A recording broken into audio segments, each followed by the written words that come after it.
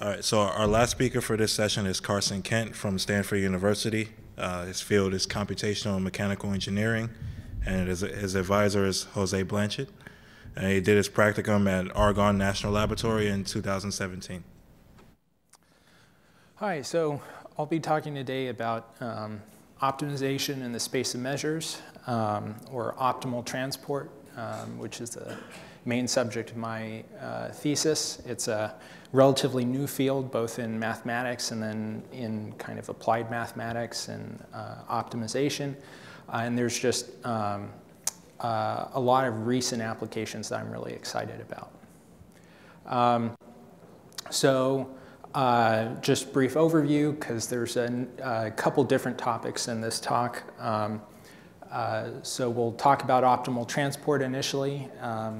It's not super canonical or common yet, so we'll go over some of the basics, review some computational advances, talk about some recent progress we've made and why there's still hope for improvement beyond that progress. And then we'll talk about robust stochastic optimization, and there's a nice connection there with my practicum and how it actually inspired some new research in distributionally robust optimization.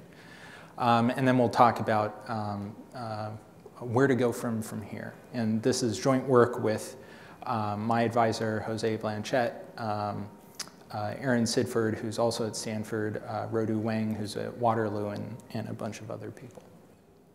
So optimal transport is actually quite old. It dates back to Munge, and he had probably the most elegant way of describing it in a sentence, which is just moving Earth from one place to another. Another way to describe it in pictures, though, is you've got two distributions here, mu and nu, and you'd like to move the mass of nu into mu. You've got a shovel there, and you'd like to move from y to x, or from x to t of x. And really, the problem Munge considered was computing t of x. What is this map that gives us an optimal way to move from mu to nu?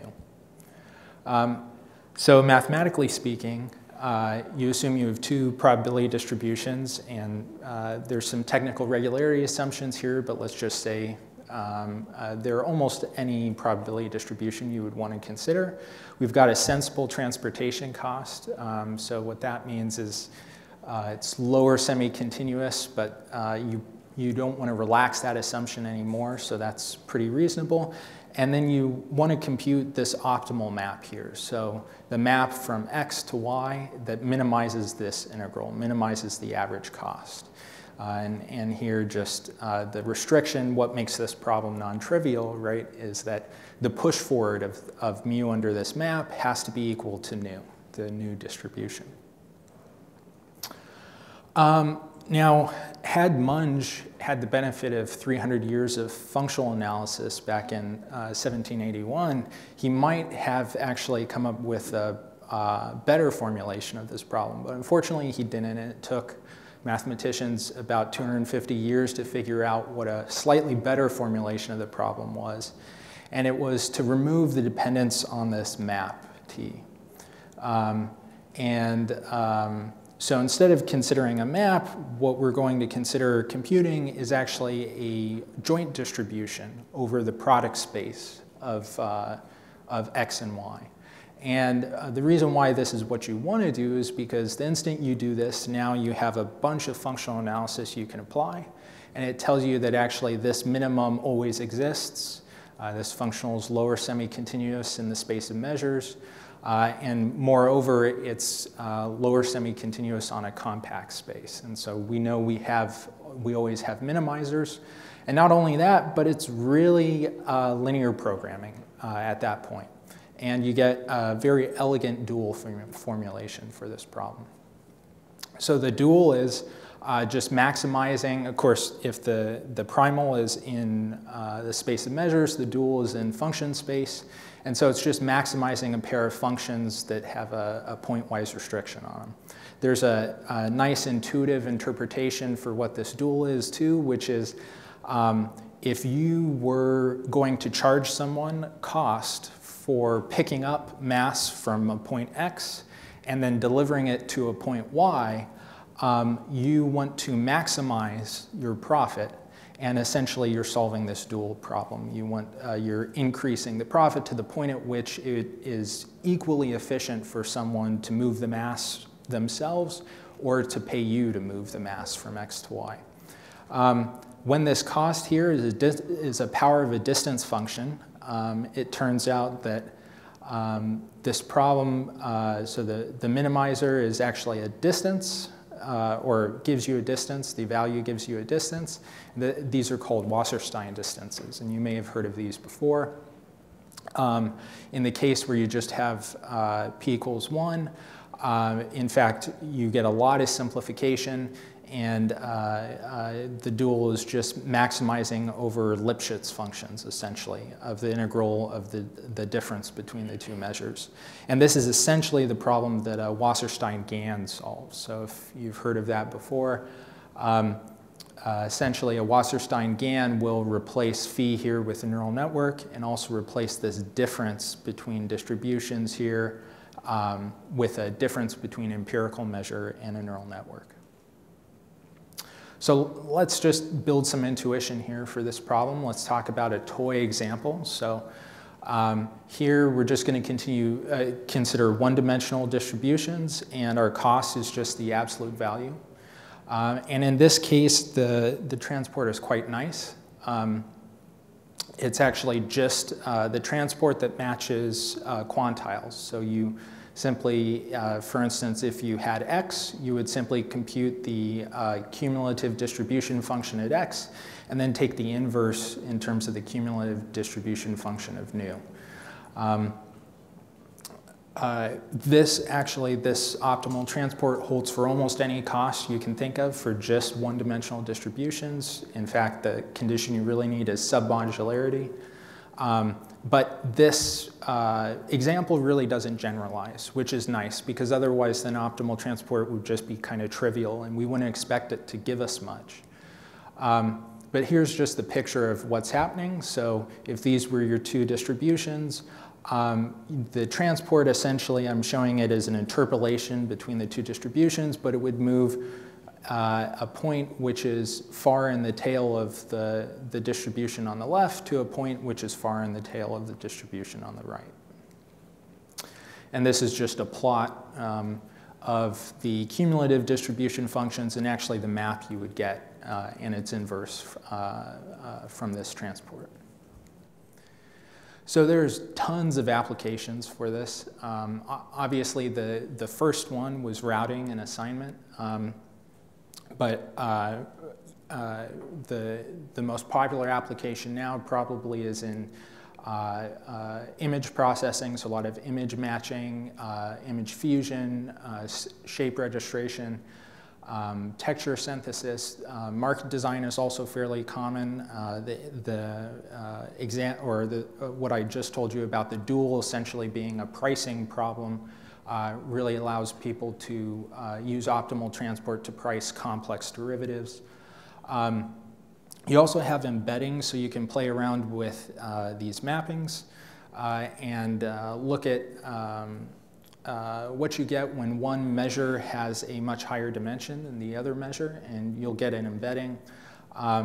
They also use this to restore records, do a lot of health screening and drug discovery. Recently, there was a nice application in Bayesian inference as well, where you can use this to parallelize Bayesian inference, which had never been done before. That's work from 2 or 3 years ago. And then you can also use optimal transport to do robust stochastic optimization, which is what I'll talk about in the second half of the talk. Also, there's maybe 5 to 6 Nobel Prizes and Fields medals associated with this.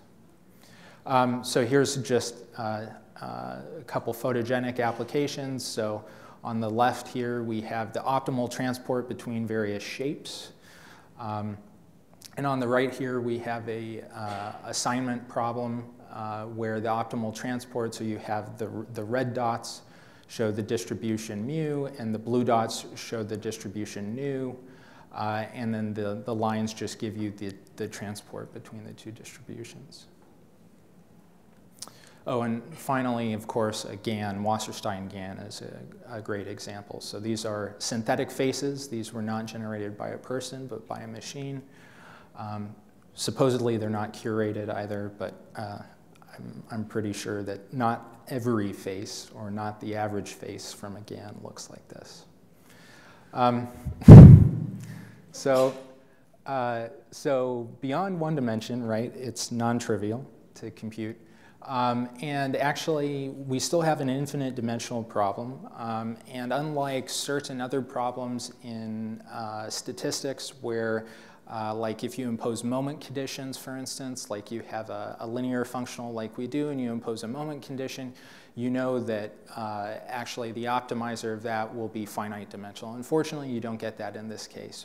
So we do discretize, and typically we discretize using the empirical margins. So the idea here is we've just collected a lot of data. We have a pretty good idea of what nu and mu are. And now we just want to solve it, assuming that exactly our marginals is the data that we've collected. Under these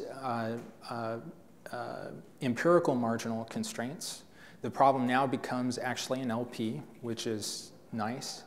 But it's not as straightforward to solve as you think, or rather, it can be solved much more efficiently than a standard LP.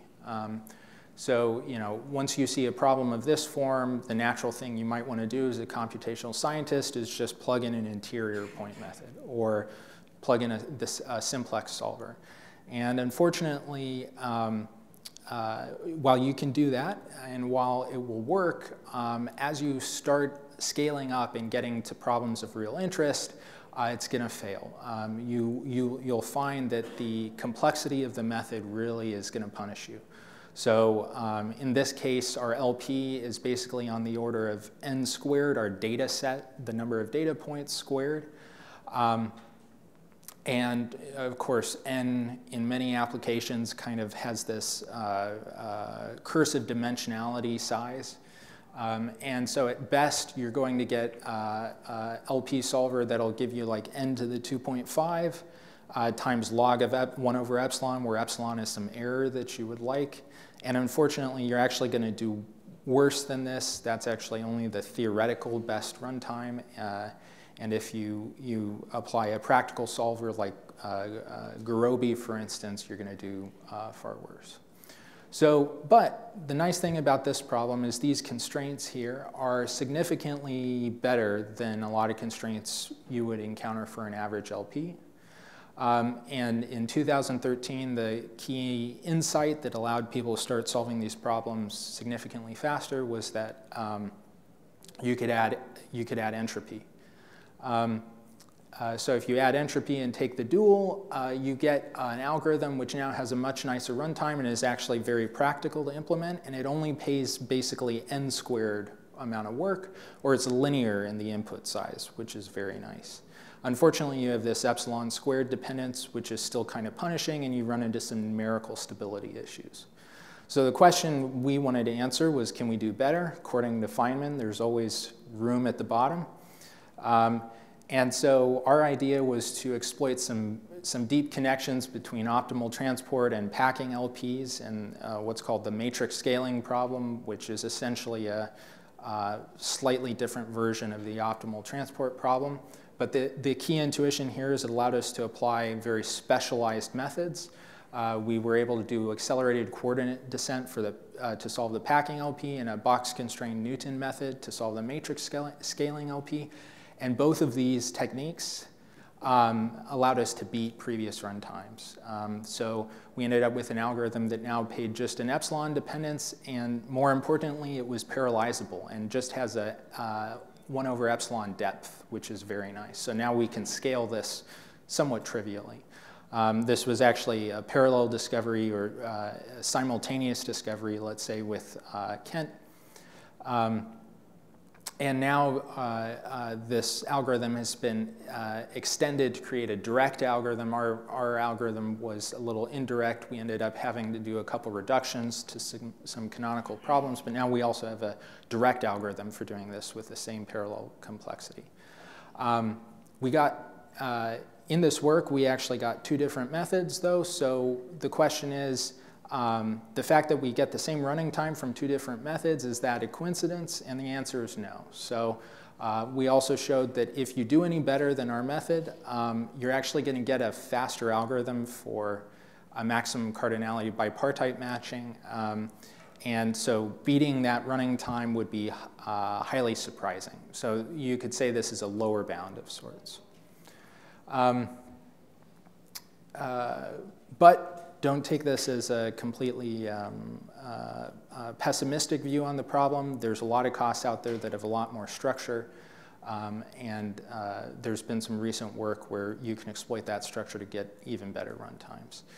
I don't have time for this part, unfortunately, but basically you can use optimal transport to solve robust optimization problems, stochastic robust optimization problems, and this gives you a lot of nice algorithms that generalize like Frank-Wolf trust region methods to infinite dimensions and also statistical estimation problems. There's a lot of future directions in this area. It's kind of a wild west out there right now for optimal transport and robust optimization. And then I'd like to thank CSGF, of course, the staff at Krell, and you guys for making this cohort so great.